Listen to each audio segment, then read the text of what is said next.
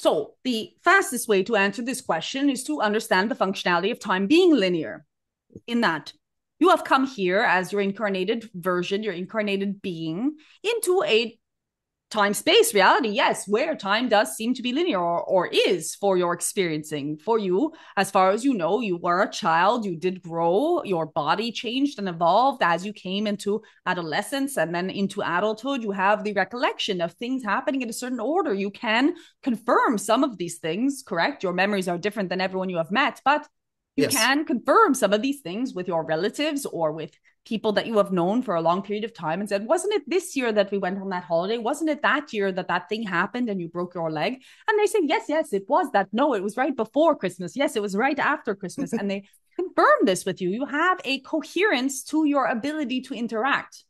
This is because time does exist relating to separation. You need some frame of reference to be able to communicate what has occurred or what is the information in which you may maintain this idea of separation. If all of a sudden time were to become completely nonlinear, you can imagine the chaos that would occur for the majority of humanity, in that you are simultaneously now as you are in your adult form and the child that you were. How could you possibly marry those two concepts together?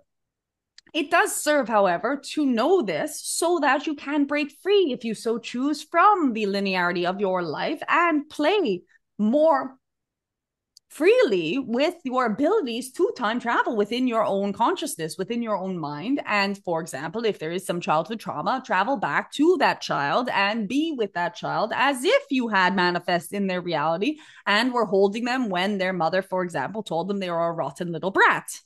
So you are able to do certain things in a non-linear existence that you are not able to do in a linear one, that are related to your own experience and also, yes, to the experience of the collective. If you understood deeply that there is no true history, then you truly would be able to learn from your experiences and your past, because you would know that they are simultaneously occurring in this now.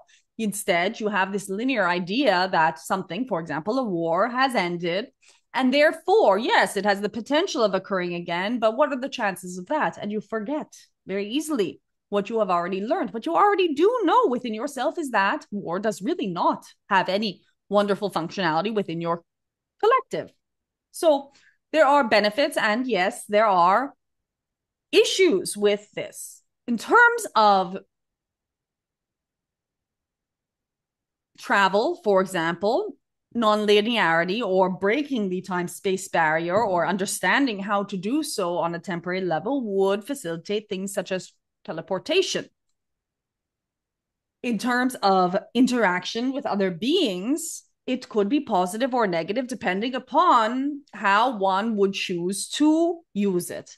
Another secret about your technology is that, yes, they are permission slips, but they are only available to you as you become ready to have responsibility for them, which in the terms of humans has not been documented as something that occurs very easily. In other words, you get new technology, new permission slips for desires that you have, but your desires are not, and pure is not the correct word, but your desires are not entirely based upon knowing that all is one.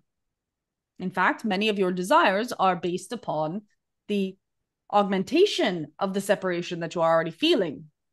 So, in terms of bending time space reality, it is unlikely that you will achieve this until you are consciously responsible for the effects of it.